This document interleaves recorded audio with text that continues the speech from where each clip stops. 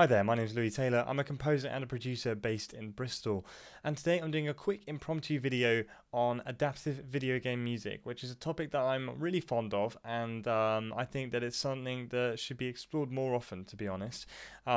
It's quite often ignored in a lot of composition classes just because it's not quite what you would expect to be taught. I think that when you go to composition school or any music school, they teach you a lot about the actual music and the theory of it and everything like that, but the adaptive video game music side of things never really gets mentioned that much. I mean, if you're doing a specific game music course or a composition for media course, maybe it would be, but I think a lot of the time it's neglected. Anyway, I've done plenty of videos on this before, but I've taken a slightly different approach in this particular piece of music that I'm writing for a video game called Adapt, which I've been scoring for the past almost couple of years, I think. Coming to the finish line soon, hopefully. As much as I've enjoyed it and I'll be missing doing the music for it, it'll be really great to have this completed, as it'll be such an achievement for everyone involved. But basically, I just wanted to break down some of the aspects of the adaptive video games music side of things within this piece of music. So let's just jump over to Logic and we'll get started on it. So here we have my Logic session, and essentially what we're looking at here is two sections of music that have been broken up into daytime, which is coloured in this sort of lighter greeny bluish scheme, and then we have the nighttime music, which is this kind of darker purpley pinky kind of colours. So what we've got going on here, let me just see if I can make it all fit, there we go, is we have lots of different sections, and eventually, as you'll have seen in other videos, if you haven't, by the way, seen the adaptive video game music videos that I've done, I'll leave the links in the description, but they're really cool and interesting and you should check them out. I think that there's a lot to unpack in there, and they're quite long, so it'll be really helpful if you want to know more about the subject. But with these, they're broken down into different sections: loop A, loop B. We came up with the game developer and myself came up with a specific structure to stick to for the game's sort of programming, so that he could find it easier to develop into the game using Fmod, basically. Now, I've yet to put this into Fmod, but this is what it looks like from the Logic standpoint. We've got loop A, loop B, an ambient loop, a swell transition, which is the transition to the swell, and then an outro. So the swell is basically just kind of the climax. The swell transition is to get to that climax, which is all of these are loopable, by the way. They're all independently loopable pieces of music, which is one of the nice things about this.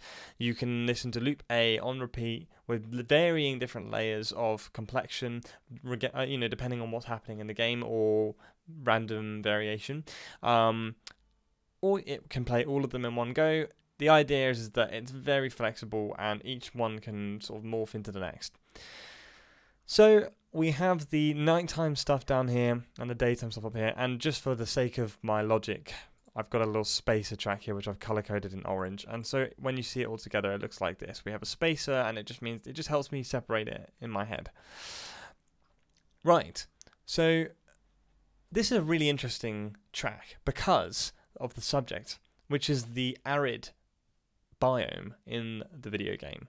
The arid biome, if you don't know what arid is, it's basically like a really dry, almost deserty type environment. It's very similar to the Grand Canyon, that kind of thing, I think, and that kind of dry, stony, rocky, craggy environment that's quite often very hot and humid. Sorry, not humid, hot and dry. So what I wanted to try and replicate in this music, to convey in this music, is that theme of dryness. So especially in the daytime. So what I'm thinking is, how can I make this more dry? Because basically what I did originally, this is one of the first themes I ever came up with, and it was never meant to be for Arid. It was always just a standard nighttime theme before we worked out the structure of the game soundtrack. And what I've done is quite cool, I think. I've actually changed the microphone positions to be close, mainly, with a little bit of vintage stereo, using the Spitfire Audio BBC Symphony Orchestra Pro library for a lot of this. Same again for the marimba. Whereas normally I just use mix 1 basically, or and add a little bit of close, which is what I like to do. That's kind of my basic template setup. Now, it gets a little bit more complicated when you start using different libraries, but the same kind of principle is applied where I've got a mostly close and, you know, a bit of the tree, whatever, a bit of the ambient, mostly close, and I've gone in and played around with that per instrument because they all sound a little bit different per library or even per instrument per library. So I've broken it up into all these different tracks, and what it sounds like is this. So without any reverb at all, it's very dry. Any reverberation you're hearing there at all is just from the actual room recordings that I've allowed to creep in a little bit with the mix. I added a little bit of reverb, which I like to, when I actually export it rather, I'm going to turn this down to about 1 second and the mix down to about minus 20 dB, so that you basically can't hear it, but just so that it adds a little bit of depth to the sound.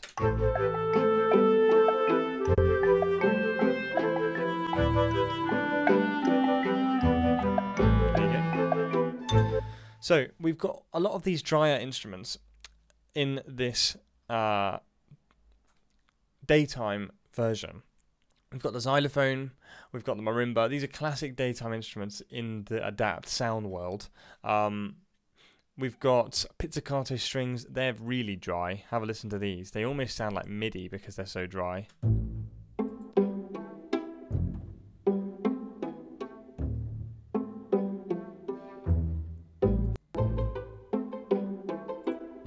Bit of reverb.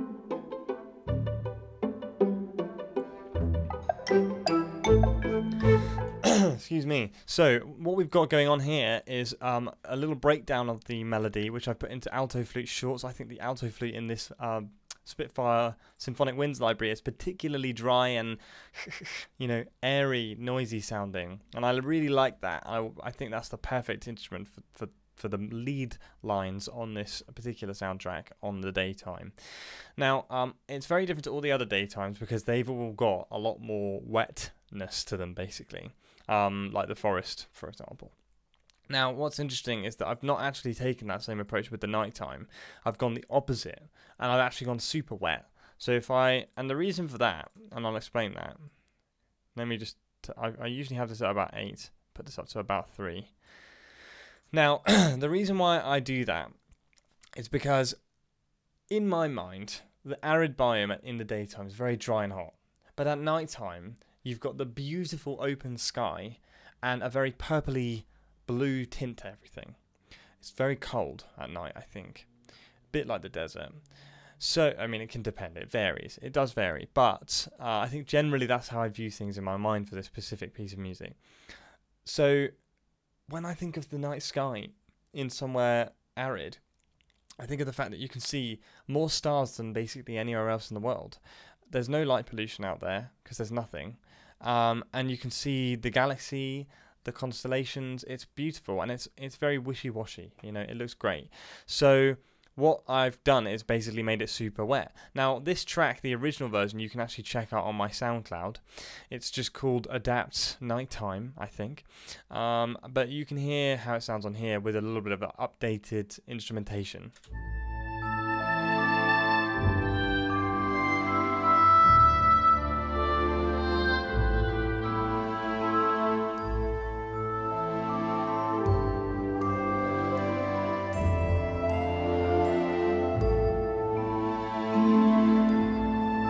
So you get the idea. Now, what's quite interesting about this is that normally what I do is I create 4 different bass layers, which is what I am going to do once I put it into Fmod. But I like to split it up normally, where I have a bass layer for basically day and night for each season. So depending on where it is in the world, like for example the Arctic, there's only 2 seasons really there, which is essentially just winter, where it's super wintry, and summer, which is where it's kind of a little bit less wintry, basically, a bit more sunny, a bit less stormy. So it's a little bit more simple to break down. But with this one, there's quite a lot of stuff going on, different seasonal stuff. Not that there's a lot of seasons happening.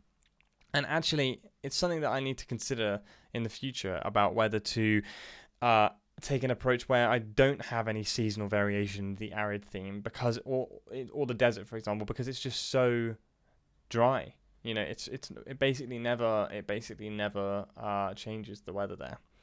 So it will just mainly change temperature. You know, there's no trees out there. You won't see the beautiful autumn colours coming through or anything like that, or the green leaves. You might get a little bit more greenery here and there. But generally speaking, I think night and day is the best separation. That is very different to all the other tracks, even the Arctic. So, looking forward here, we have a different variation. So we have the ambient loop, which I can play to you. Now, the ambient loop is just, it's literally what it says. So you can just hear that.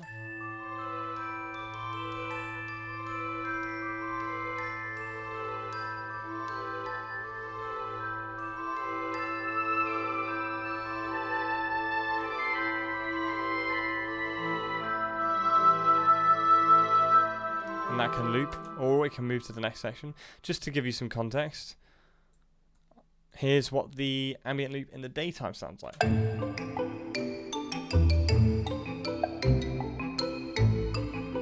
So it's actually very different, but obviously it's the same exact, you know, skeleton of the music.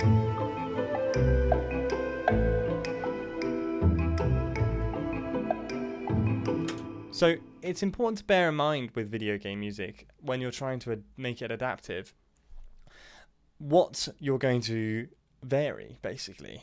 So that's the main point of this video. What are you going to vary? In this particular instance, I wanted to vary night and day more than anything else. But in other tracks, I wanted to vary the seasons more than anything else, as well as the night and day. Now, you can go even deeper than that and vary the individual instruments and even the harmonies. You know, you could have 3 different bass layers for different points in the season, or 4 different bass layers for different seasonal bass layers, if you will. You know, just a marimba, for example, in this case, some bass, maybe some other harmonic textural things like the pizzicato, and you can change the harmony completely per bass layer, but still allow it to fit the melodies. So if you had a melody that fit all of these different harmonic things, all of these different harmonies in the bass layers, then it would be really interesting, because you're essentially playing 4 different pieces of music that are also the same piece of music, and it keeps it fresh for the listener. So it's really worth checking out in that sense. Just to hammer the point home, with this, you know, difference between night and day, here's the day in the swell transition.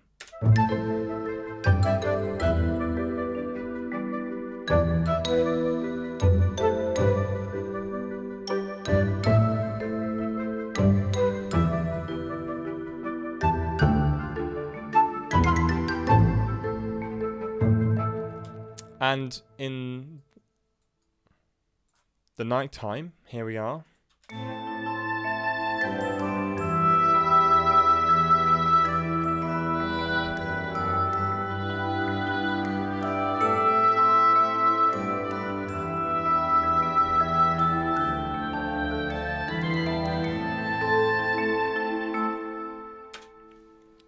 So I won't bother playing all of the different music within this particular track, because there's lots to unpack and it would make the video twice as long.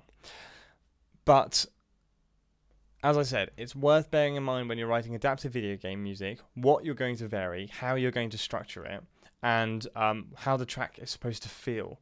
Because, you know, this is a very complicated game, really. If you were writing music for sort of a cyberpunk racing game, let's say, the music wouldn't vary that much other than situationally. So the difference between the two variations is that in this scenario, the variations are not based on the situational happenings, occurrences of the game, for example, intensity or conflict or lack of health. they're based on the external environment. That's one of the main things we're doing. Now, that is an entirely different story when it comes to the conflict music in this game, because there is conflict, but that's a different side of the coin, which I'm going to show at a different point. But that's that way of varying it. Whereas with the Cyberpunk racing game, for example, you're probably just going to be varying, you know, the last lap, or you know, whether or not your car's about to be blown up if you take another couple of knocks, that kind of thing, where the drums start coming in a bit faster, or there's another synth layer, or an electric guitar, there's a distortion gets turned up, anything like that. You can automate it all in these programs.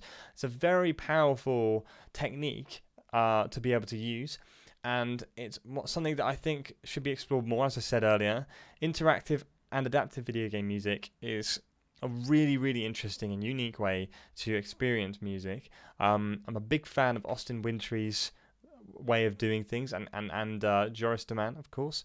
Their games and their music is really great at this kind of stuff. You should definitely check out their music, and Austin Wintory has an amazing YouTube channel. Definitely check him out. He's actually spoken quite a lot about this subject. So if you're interested, check him out. As I said, what are you varying? Why are you structuring it? How are you structuring it? And how is it going to feel? Bear those things in mind if you're going to write adaptive video game music. I hope this video was helpful for you. It'd be great if you could drop a like if you enjoyed the video. Please do subscribe and ring the notification bell for more content so that you can stay in tuned with my YouTube channel. So thanks a lot for watching, and I'll see you next time. Bye for now.